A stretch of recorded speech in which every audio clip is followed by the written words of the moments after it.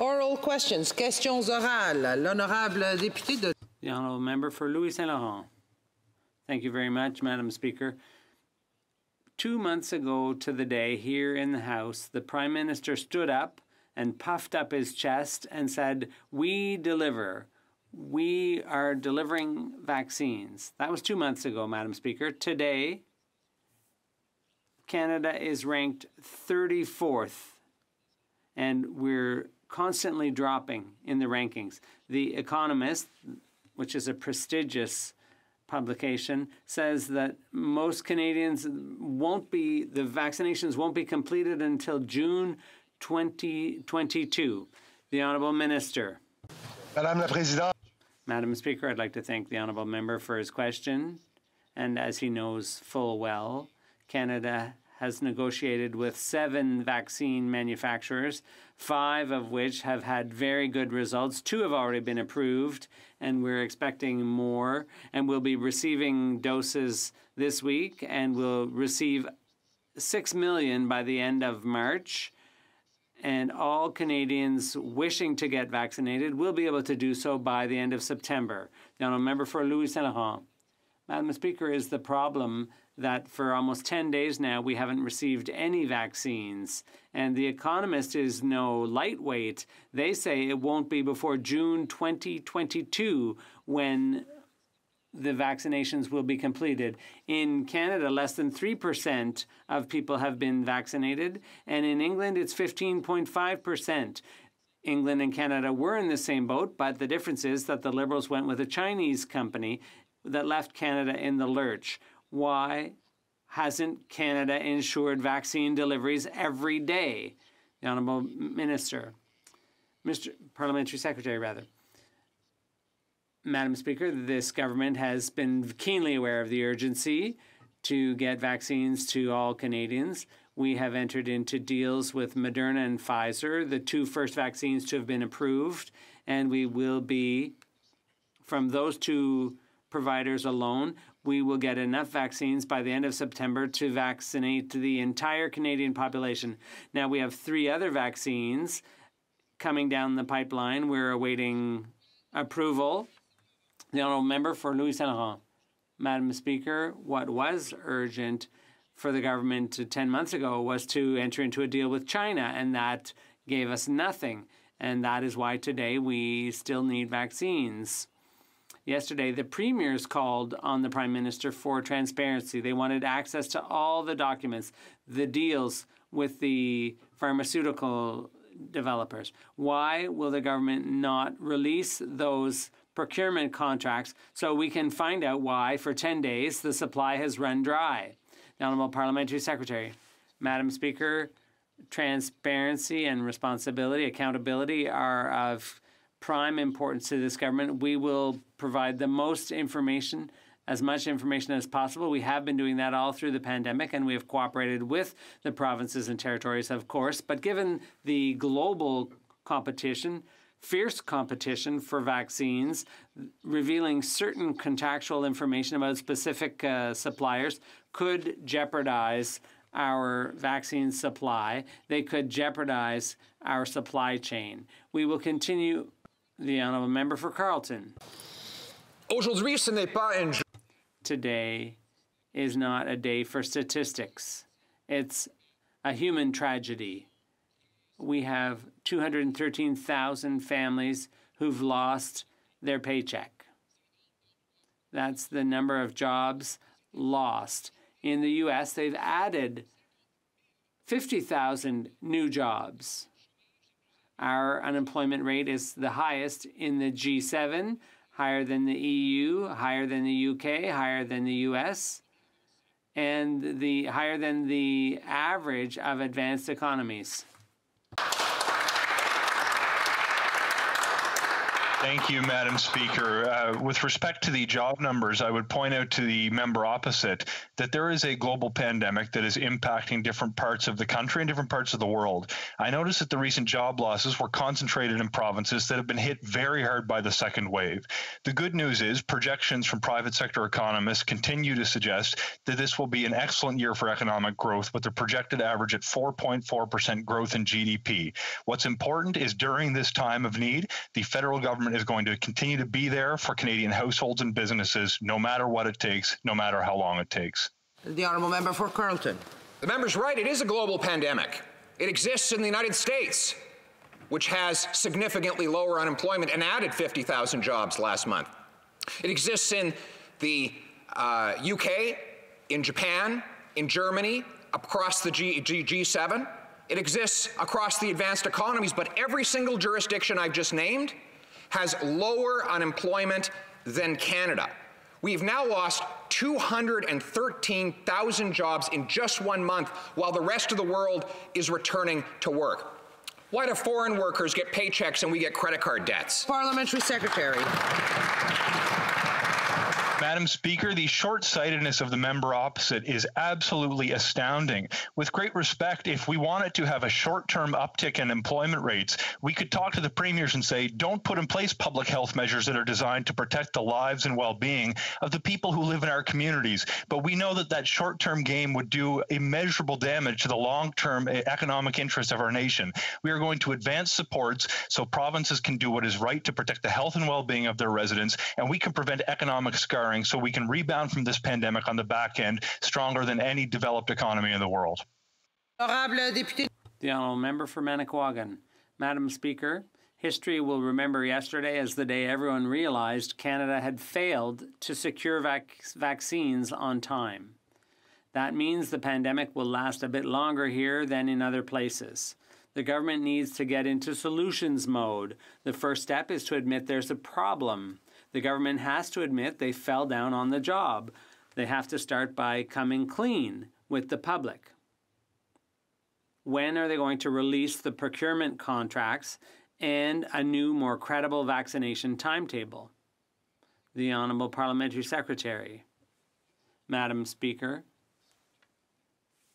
we are in regular discussions with all provinces and territories. We're talking about vaccine deliveries that continue to arrive from Europe. We've entered into deals with 7 manufacturers. 2 are currently supplying vaccines to Canada. As the member knows full well, we will receive 6 million doses in Q1, and we will have enough vaccine from the approved suppliers to vaccinate everyone by the end of September.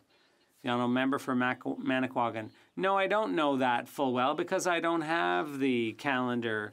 Mr. Speaker, Madam Speaker, the government has to acknowledge its failure. Denial is pointless. They have to immediately tighten up border controls to prevent the spread of the virus.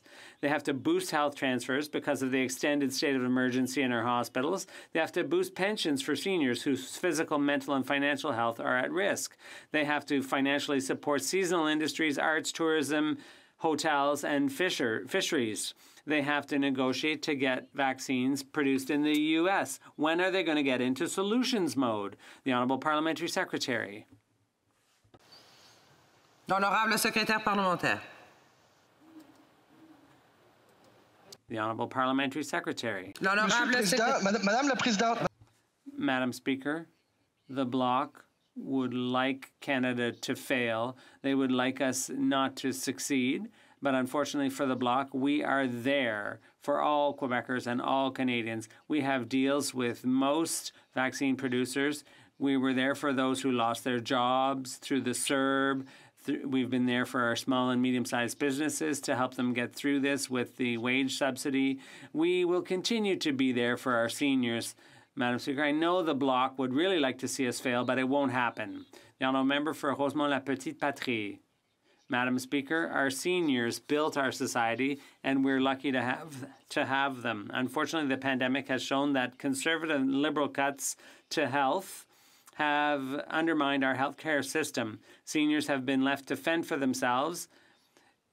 Staff are exhausted and their working conditions are terrible. It's a national shame, and our seniors deserve better. They deserve to grow old in security and safety and dignity. Will the Liberals respond to our request to work with the provinces to guarantee the quality of care for seniors? The Honourable Parliamentary Secretary. L'Honorable Ministre. The Honourable Minister. Mr. Speaker, I want to thank my colleague for the question. We are there for seniors, and we have been there since the beginning of the pandemic. We have made sure that we provided financial support through one-time tax-free payments. We made sure that we put additional money into the community so that we could have community supports there to help seniors through this terrible time.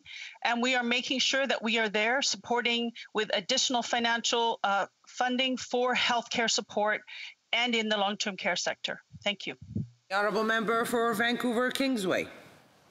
The COVID pandemic has shown Canadians the cost of government inaction and neglect. Families have suffered devastating losses of loved ones in long-term care centres across the country. But instead of fixing the problems like they promised, the Liberals continue to underfund healthcare and protect the profits of big corporations and their wealthy shareholders. Mr. Speaker, nobody should be profiting off the care of our seniors. Will the minister commit to improving Canada's long-term care system now so that residents, their families, and long-term care workers no longer have to suffer? The Honourable Parliamentary Secretary. Thank you very much, Madam Speaker, and I thank my honourable colleague for the question. Madam Speaker, regardless of where they live, those living in long-term care deserve quality care and to be treated with dignity. All providers need to be accountable for protecting those in long-term care. We need to protect those living and working in long-term care. And let me be clear, no one is invincible to this virus. We will continue working closely with provinces and territories to control and prevent infections in these facilities. The Honourable Member for Calgary-Nose Hill. Madam Speaker, yesterday the Parliamentary Secretary to the Minister of Procurement said that the Liberals chose, quote, the second best vaccine procurement strategy for Canadians. I'd argue that's a bit of an understatement given that we're 2 million doses short this week. People are dying. We need a path forward. I want the best for Canadians. I want a path to recovery. Why did the Liberals knowingly settle for second best when Canadians deserve far better? The Honourable Parliamentary Secretary. Madam Speaker, of course, Canada has done exemplary work in this pandemic, including getting billions of pieces of PPE to provinces and territories, including collaborating on rapid testing with provinces, including procuring from 7 vaccine manufacturers enough doses to vaccinate every Canadian many times over. Just in the vaccines that we have already approved, we have enough doses to vaccinate every Canadian who wishes to have one by the end of September. And 6 million. Well, just to correct my colleague, 0 doses arrived this week. And Canadians shouldn't have to settle for second best. I mean, a year into the pandemic, tools like vaccines, rapid tests, therapeutics are being delivered around the world. And today, international outlets are reporting that 75% of a population receiving 2 doses of a vaccine would be a benchmark for a country achieving herd immunity. When will the government tell Canadians how many need to be vaccinated before unprecedented restrictions the federal Liberals have imposed will be lifted? The Honourable Parliamentary Secretary. Thank you, Madam Speaker. And we have taken action for Canadians throughout this crisis. Again, we've said this in the House many times. We've secured the highest numbers of doses per capita of any country in the world with the most diverse portfolio of COVID-19 vaccines. Vaccines are in Canada with more shipments and deliveries confirmed through February and March and ramping up through the spring. We're working with the provinces and territories to support them in their responsibilities to deliver vaccines so that every Canadian can get vaccinated when they wish. L'Honorable Député de Mégantic-l'Érable. The Honourable Member for Mégantic-l'Érable.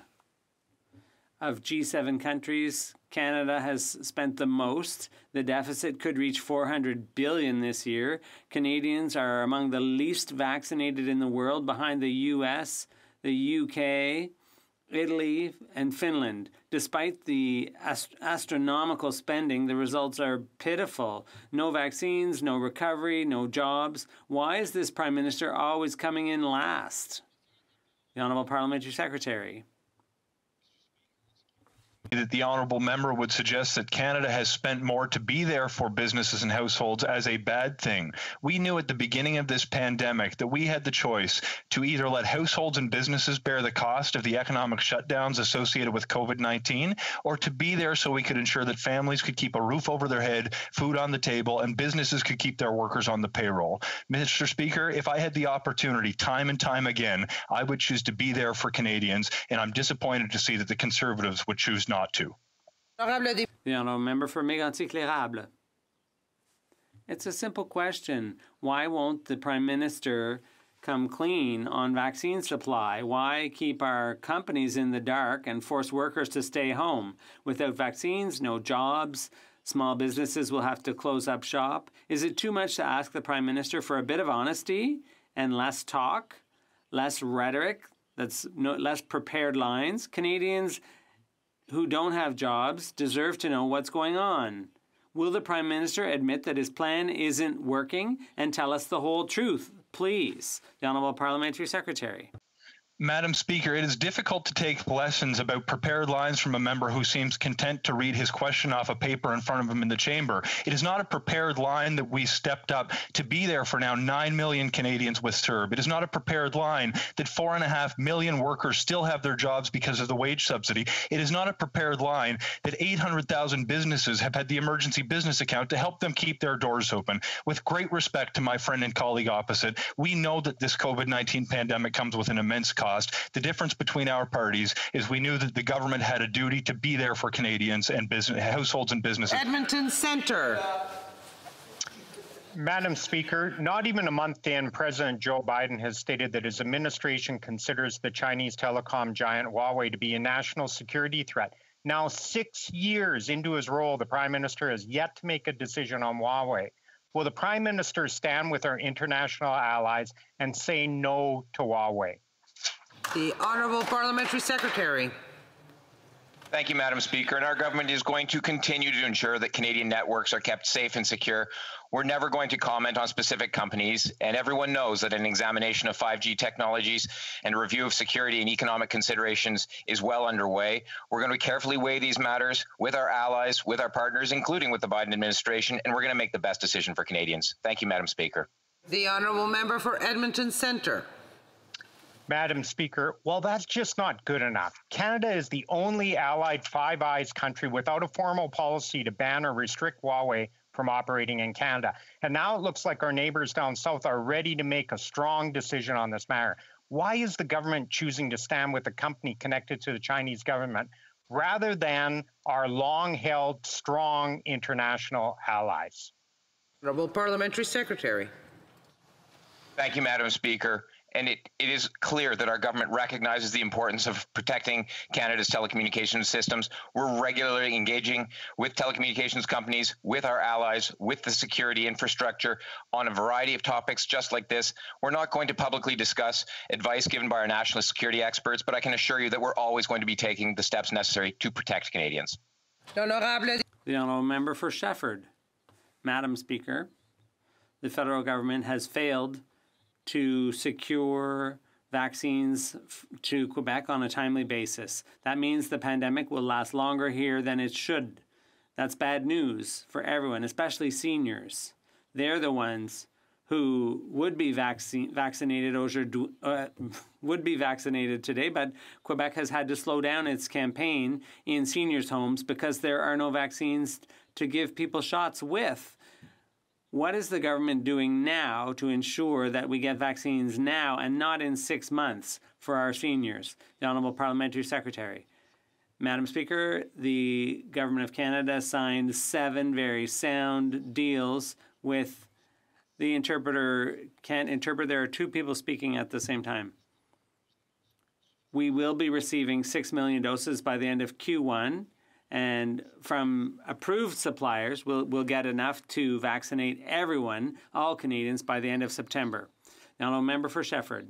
Madam Speaker, we're anxious to see the timetable and the plan, because the extension of the pandemic for seniors means that they've already been under lockdown for 11 months without seeing their loved ones. Their physical health is obviously jeopardized. Their mental health declines with isolation, and their financial health, because they're among the people who have the least federal support, even though they're the most hard hit by COVID.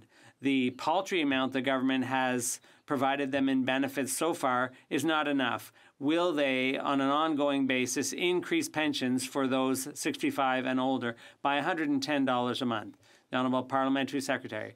Madam Speaker, we deeply care about our seniors who built our society and who are now in homes and long-term care all across Quebec and Canada. We're delighted that they have been the priority for vaccination campaigns. Many of them have already been vaccinated, and more vaccines are to come shortly, and there will be enough vaccines to vaccinate all seniors and Quebecers by the end of September. Member for Foothills. Yesterday, McKinsey Consulting agreed to pay nearly $600 million US for its role in fueling the opioid crisis in the United States. For almost a decade, that firm was led by Dominic Barton, the Prime Minister's hand-picked ambassador to China. During that time, McKinsey was advising opioid companies to pay rebates for drug overdoses just to boost the sales of OxyContin. Before naming him to key positions in the Liberal government, was the Prime Minister informed of Mr. Barton's role at McKinsey and the firm's involvement in the opioid crisis? Honourable Parliamentary Secretary. Thank you, Madam Speaker, and I thank the honourable member for the question. And as I have said before in the House, Ambassador Barton's role is first and foremost about defending Canadian people's interests and values in China. That includes securing the release of Michael Kovrig and Michael Spavor. That includes being active on every file that is of interest to Canadians in China. Canadians can be proud of the immense amount of effort the ambassador has devoted to all of these objectives. Upon his nomination, Ambassador Barton worked directly with the Ethics Commissioner to set up an ethics screen, and we can continue to be proud of his work in China for Canadians. Member for Foothills. It is incredible that the Liberals are defending Dominic Barton and refusing to answer this question. Is it because McKinsey pled guilty to criminal charges for its role in the opioid crisis, a crisis which has claimed the lives of more than 16,000 Canadians? Is it because the provinces have now filed civil lawsuits against the opioid companies that McKinsey advised? Again, yes or no? Don't be afraid to answer this question. Did the Prime Minister have prior knowledge of Mr. Barton's role at McKinsey and the firm's involvement in the opioid crisis? Parliamentary Secretary. Thank you, Madam Speaker. And I think with all Canadians, everyone in this House knows about the opioid crisis, which is gripping many parts of our country and causing great turmoil, stress, and death. And we still feel the impacts of Purdue's role in creating the opioid crisis. We're not denying that. This crisis has been felt across our country. Too many communities are impacted. Too many loved ones are left behind. The world wants answers, the world needs answers and should get answers. But while we wait, we will continue to do our part to ensure the health of all Canadians. Honourable Member for Northumberland, Peterborough South. Many Canadians who are out of a job turn to this government for help. Unfortunately, the government is letting them down. People who have been denied employment insurance have been directed to apply for CRB. However, due to a technical issue with the CRA's pay system, they were automatically denied. Can the minister please confirm on what day this ridiculous issue will be resolved? Honourable Parliamentary Secretary. Madam Speaker, I can assure the member and everyone in this House that we are making every effort to get this resolved as soon as possible. Understandably, we want to make sure people aren't getting two benefits at the same time, but at the same time, people need to get the benefits that they're entitled to. We're working on this. I can't give the member a date because right now we're just all hands on deck trying to solve this, and I will get back to him with further information. Thank you. The Honourable Member for Essex. Madam Speaker, my question is to the Minister of Revenue. This government has left parents in my riding in a catch-22. Home with their children, they applied for EI. Their claim was denied. Advised to apply for the Canada Recovery Caregiving Benefit, that application was also denied. But get this, due to an open EI claim. Proof has been provided to CRA, but their database is not able to bypass the error. No more platitudes, no more backpassing. When can these parents expect this desperately needed income support? Honourable Minister. Madam Speaker, I can assure the member that CRA and ESDC through Service Canada are working to resolve these issues where people have two different claims in the system. As I said, from an integrity point of view, we want to make sure people aren't getting paid twice. But that small comfort I know to citizens who are waiting for their payments, we're working very hard to resolve this. Thank you. The Honourable Member for Vancouver East. A 78-year-old woman was fatally injured in a home invasion. The suspect was found at the homeless encampment at Strathcona Park. As the homelessness crisis continues, safety concerns for the campers and residents have escalated to a breaking point. Emergency action is needed to house the campers to end this dire situation. The province has requested 50-50 cost sharing with the federal government to acquire distressed housing or motels as an emergency pandemic measure. It's been over 9 months, still no answer. Will the federal government take immediate action and partner with the province to end this homelessness crisis? Well, Parliamentary Secretary. Madam Speaker, we have prioritized investments in the most vulnerable Canadians, including those who are homeless or experiencing or at risk of experiencing homelessness. Early during the pandemic, we invested $157.5 million to ensure additional dollars. We've also launched the Rapid Housing Initiative, in which the City of Vancouver and the Province of British Columbia will get significant funding to build rapid housing to find permanent solutions to the most vulnerable so that they cannot be on the street and actually have affordable housing options. Honourable Member for Cowichan, Malahat, Langford. Madam Speaker, freighter anchorages around southern Vancouver Island and the Gulf Islands were established on traditional and unceded territories without the consent of local First Nations. The area is also being proposed as a National Marine Conservation Area, recognizing its vital marine ecosystem and precious coastal environment. Liberals often like to say that no relationship is more important than that with Indigenous peoples and that they genuinely care about our environment. When will the Minister of Transport honor these commitments and put a stop to the Port of Vancouver using our waters as an overflow industrial parking lot? The Honourable Parliamentary Secretary. Madam Speaker, the government's long-term strategy regarding anchorages is aimed at three things: improving the management of anchorages outside of public ports, ensuring the long-term efficient and reliability of the supply chain, and lastly, mitigating environmental and social impacts. The new interim protocols for anchorages was developed in partnership with the Vancouver Fraser Port Authority, with the Pacific Pilotage Authority, and local communities. In fact, the new protocol was instituted to respond to the immediate concerns of those coastal communities. I can assure the honourable member that the well-being of coastal communities is of the honourable member for Pierrefonds-Dollard.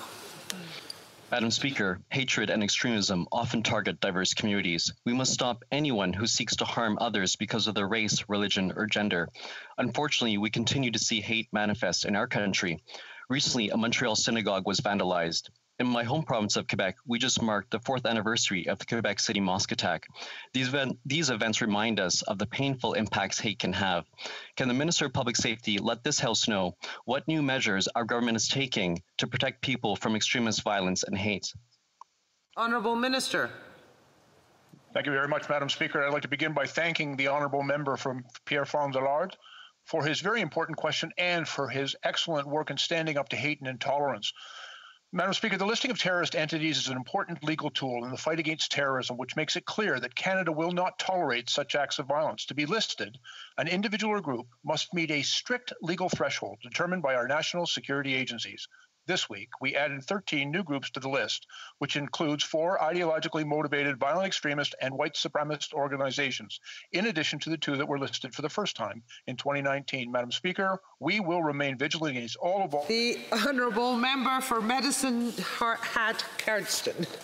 Thank you, Speaker. The Canadian Statistics Advisory Council says this Liberal government doesn't have the data required to make the decisions on the pandemic. This is the type of data needed to support public policy decisions that are being made now. Canadians can't trust government decisions when that government doesn't have or won't show what they know, or maybe more accurately, what they don't know. This government has gone from saying they have Canadians' backs to hiding things behind their backs. When will the government provide Canadians with this data and share their plan for recovery? The Honourable Parliamentary Secretary. Honourable Parliamentary Secretary. Sorry, Madam Speaker, my mic was not on. In order for Canadians to benefit from the digital economy, we're going to need to ensure that Canadians have confidence that their data is safe and that they trust their privacy is being respected. And that is exactly why our government is strengthening that trust by ensuring that Canada has a world-leading privacy and data protection system, and that companies that break the rules face severe consequences. The Honourable Member for Medicine Hat Cardston is advising the Speaker that that is not an answer to the question asked. Would you? Oh, it was. Could you repeat the question? Absolutely. Thank you very much. The Canada Statistics Advisory Council says that the Liberal government doesn't have the data required to make decisions on this pandemic. This is the type of data needed to support public policy decisions that they are making right now. Canadians can't trust government decisions when that government doesn't have or won't show what they know, or worse yet, what they don't know. This government has gone from saying they have Canadians' backs to hiding information behind their backs. When will this government provide Canadians with data and share what their recovery plan really is? The Honourable Leader of the Government in the House.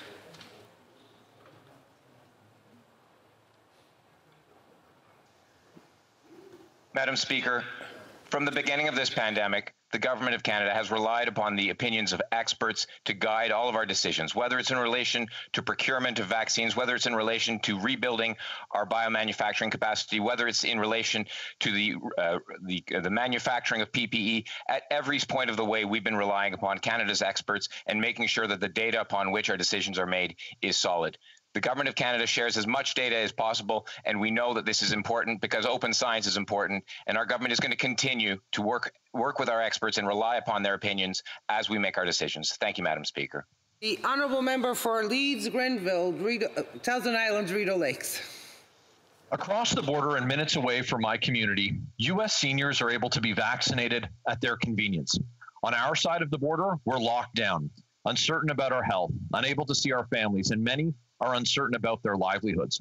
Lockdowns were supposed to be a temporary measure to buy government's time, but this government has failed to widely deploy rapid tests and vaccines. Our allies are getting vaccines for their most vulnerable, saving lives and allowing lockdowns to end. When will these Liberals do the same? The Honourable Parliamentary Secretary. Thank you very much, Madam Speaker. And I just want to correct the member and just give a few facts and figures here. 1.19 million vaccines have been sent to provinces and territories. The member speaks about rapid tests. Almost 19 million rapid tests have been sent to provinces and territories. 6.4 million to Ontario, 3.2 million to Quebec, 1.9 million to Alberta. Madam Speaker, we have delivered rapid tests and we are delivering vaccines. Thank you, Madam Speaker. The Honourable Member for Kildonan St. Paul. Manitoba is ramping up its plans to vaccinate 20,000 people per day by April. 13 vaccine super sites are opening up, as well as doctors' offices and local pharmacies, and all elderly and care homes have received their first dose. Provinces like Manitoba are doing their part to ensure vaccines are delivered to the people. But the province's efforts have been thwarted in part because the Prime Minister can't provide a reliable vaccine shipment schedule.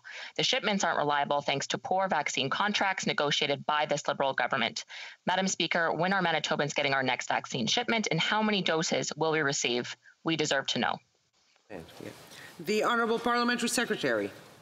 Madam Speaker, of course, we communicate with provinces like the member's province of Manitoba on a regular basis. We continue to receive vaccine shipments, and people in Manitoba would be receiving them as well. That includes this week. We have doses coming by the end of March, 6 million, in fact, that have already been approved, and enough to vaccinate every Canadian by the end of September. And we're glad that Manitoba and other provinces are ramping up their ability to vaccinate citizens, because as more and more vaccine doses arrive, we will want those deployed as soon as possible. The Honourable Member for Thornhill. Madam Speaker, all Canadians should welcome the government's addition of 13 new groups to the Criminal Code terrorist list. But the Liberals once again have failed Canadians, failing to fully ban Iran's Islamic Revolutionary Guard Corps. The IRGC has sponsored terror around the world for decades and is responsible for the destruction of the Ukraine air flight last year that killed 55 Canadians and 30 permanent residents. Madam Speaker, when will the Liberal government finally list the most deadly terror organization in the world today? Honourable Minister. I'd like to thank the member opposite for the question and remind him that we are working with respect to that particular regime with all like-minded countries to ensure that Iran is held to account for their support of terrorism. I'd also remind him that the Canadian government has listed 4 of the proxy agencies of the IRCG, including the Quds Force. We will continue to work with our allies to address the activities of the Iranian government in the sponsorship of terrorism, taking all appropriate measures against that regime, and we will continue to use all of the legal tools available to us based on the advice of our national security intelligence officials. Thank you, Madam. The Honourable Member for Saint-Jean. Madam Speaker, permanent residents have found themselves in an inhumane situation because of the federal government's incompetence. The government gives families permanent residency and gives them a visa to come to Canada. These people leave their jobs, sell their homes, get on a plane, arrive in Canada, and then they're told by the border services, go back to your country. The Department of Immigration invites them, but once they're here, the Department of Public Safety wants to send them back. When will the two departments speak to each other and fix this unacceptable blundering? Merci. Madame la Présidente, je remercie ma collègue. Thank you very much, Madam Speaker. I'd like to thank my colleague for her question. In order to stop spread of COVID-19 and protect Canadians, we have created measures at the border. We have also implemented exceptions to encourage our economic recovery and reunite families. Anyone who has received a confirmation of permanent residency after the implementation of new measures at the border will receive a letter confirming the situation. We will continue to protect all Canadians' health and safety. Thank you. The Honourable Member for Saint-Jean. Madam Speaker, they get a letter and a visa, but seemingly the left hand doesn't know what the right is doing in this government.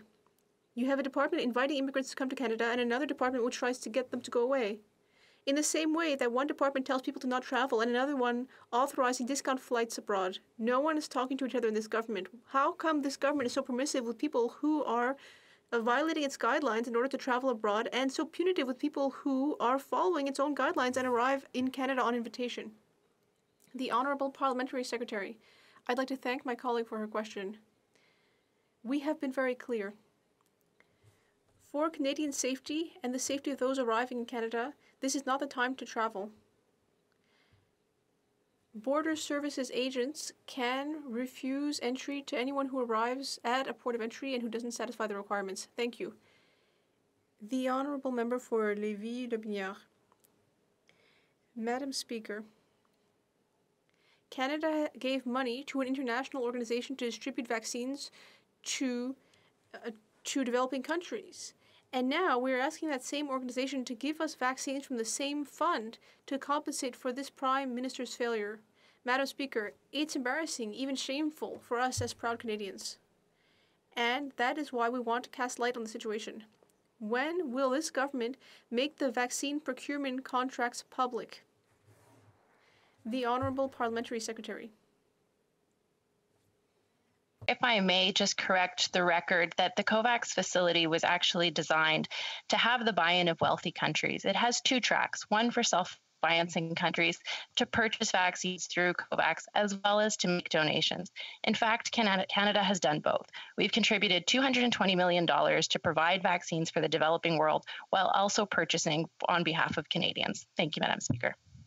The Honourable Member for Calgary Confederation. Madam Speaker, the new American administration has stopped the Keystone XL pipeline dead in its tracks, killing thousands of jobs in Alberta. Now Michigan is attempting to shut down Enbridge Line 5, killing thousands of jobs in Ontario. This Liberal government has responded by rolling over and playing dead. All this while energy workers watch foreign oil come into Canada from third world dictators and human rights abusers. What specific action will this Liberal government take to reduce foreign oil imports into Canada this year? The Honourable Parliamentary Secretary.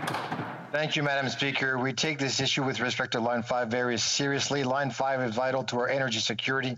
This line is critical economic and energy security link between Canada and the U.S. It has safely operated for over 65 years. It provides good paying middle-class jobs for the thousands of workers at refineries in Sarnia, Montreal, and Lévis, Quebec. I assure this House we are looking at all our options. Line 5 is a vital pipeline for Canada's energy security, and we fully support it. Merci, Madame la Présidente. The Honourable Member for Calgary-Shefford. Calgary is home to proud entrepreneurs. Those risk takers created WestJet, and after the devastation of our energy sector by malicious Liberal policy actions, it became our largest corporate headquarters. Now WestJet has gone from 14,000 workers to 5,700 due to a lack of support from this Liberal government. Madam Speaker, what is this Liberal government going to do to save and secure aviation and airline jobs? The Honourable Parliamentary Secretary.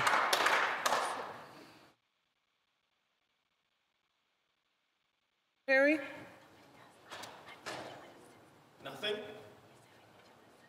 Madam Speaker, the honourable member knows that NAV Canada is an independent organization that operates at an arm's length.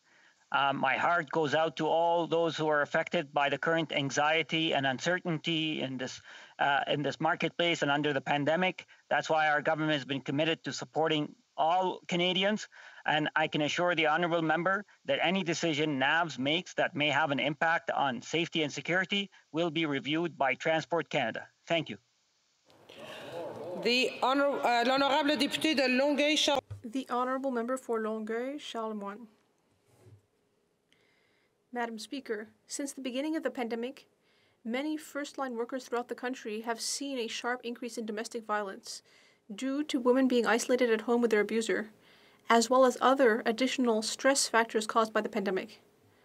On behalf of organizations in my riding, Longueuil Charlemagne, which help women who are victims of domestic violence, can the Minister tell this House about the status of the National Action Plan Against Gender-Based Violence? Madame la Présidente, je tiens à... Madam Speaker, I'd like to thank the member for Longueuil Charlemagne for this important question. 6 million people benefit from the women's organizations our government supports, including 500 organizations we've supported with long-term funding and more than 1,000 we've supported through COVID-19. In Canada, sans violence. A Canada without gender-based violence is the Canada that we all want. At the beginning of this month, the Minister joined her provincial and territorial counterparts to sign a historic declaration. The Honourable Member for Dufferin-Caledon. Mr. Speaker, 2020 was a terribly long year for Canadians, but especially for veterans. In response to my order paper question, Veterans Affairs is showing that 47% of disability applications are taking more than 27 weeks to process. Almost 30% are taking over a year. Mr. Speaker, for a veteran to wait over a year in a pandemic is inexcusable.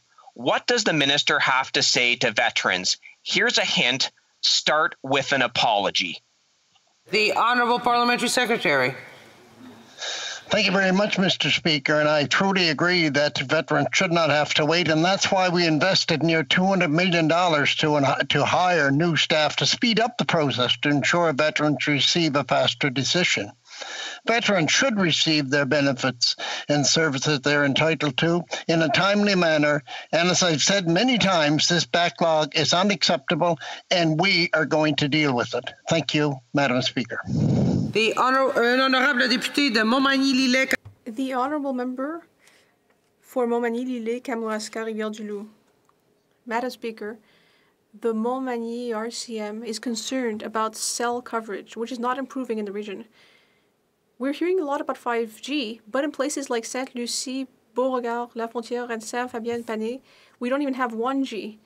And we're getting radio silence from the government, even though it managed to get $3.5 billion from the 600 megahertz spectrum auction.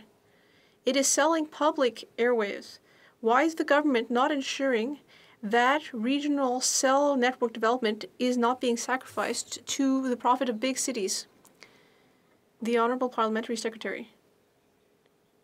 Madam Speaker, our government is the one that has invested the greatest amount in high-speed internet in rural Canada. There is still a lot to be done, it's true.